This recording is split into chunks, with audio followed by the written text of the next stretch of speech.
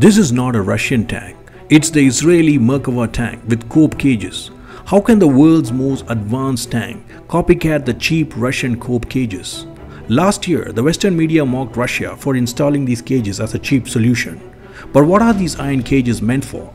The Merkava tank has a trophy active protection system which can stop any RPGs and ATGMs.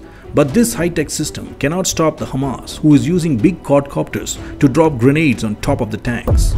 When attacked in swarms, these cages would offer protection and save lives. For Israel, a soldier's life is a top priority.